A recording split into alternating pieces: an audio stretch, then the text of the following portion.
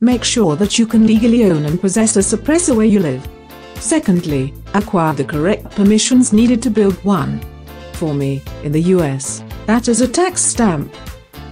Although I have a lathe, I am a novice user, and don't have the tooling and skills to properly turn carbon steel.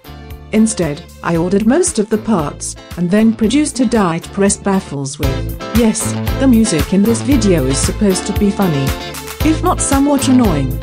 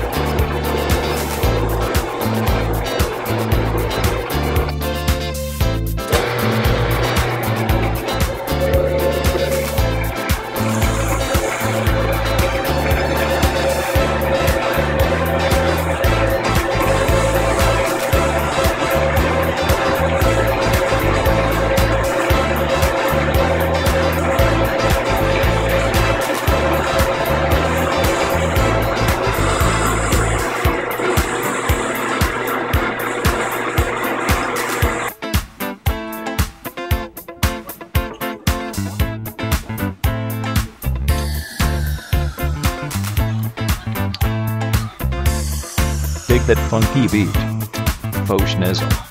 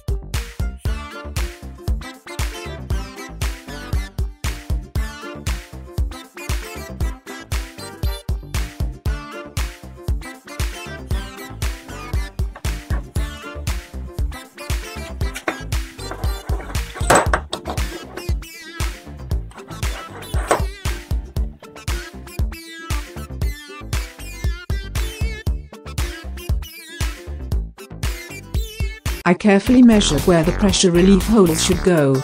I then used a center punch to indent the die. Now the marks transfer to the baffle when pressed. I made a baffle holder for drilling the pressure relief holes out of scrap wood and pipe. Now the angled part of the baffle is at 90 degrees to the drill bit. You just rotate it to the next mark. Here is a demonstration of how to press a baffle.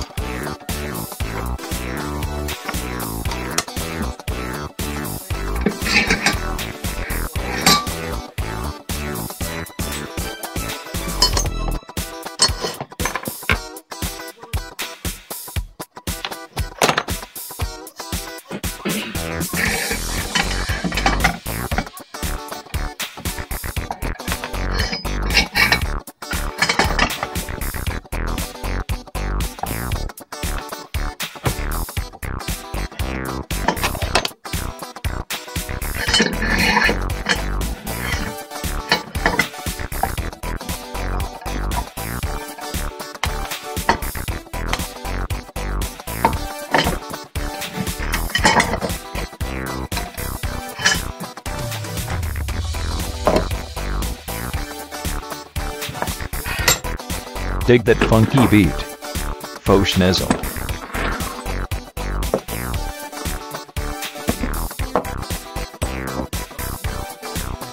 Dig that funky beat.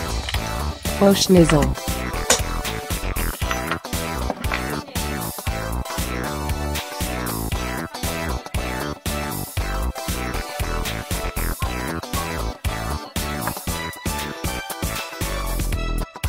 Oops, I broke two cheap Chinese vices pressing baffles. I switched over to the shop press, which I should have been using from the beginning.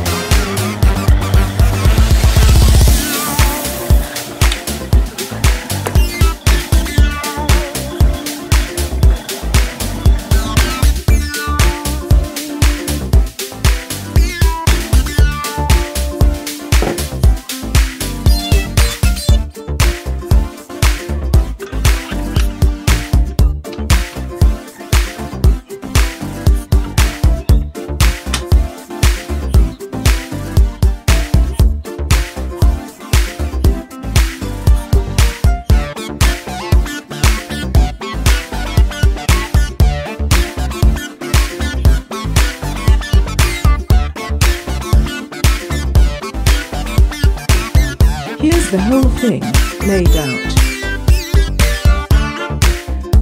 Here's a view with the flashlight shining in the ejection port, looking through the bore.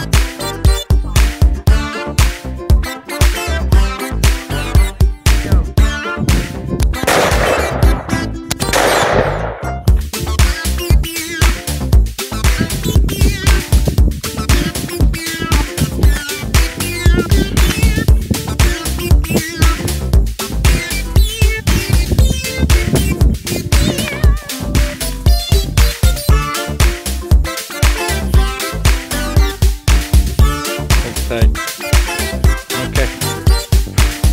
Give us 2 more.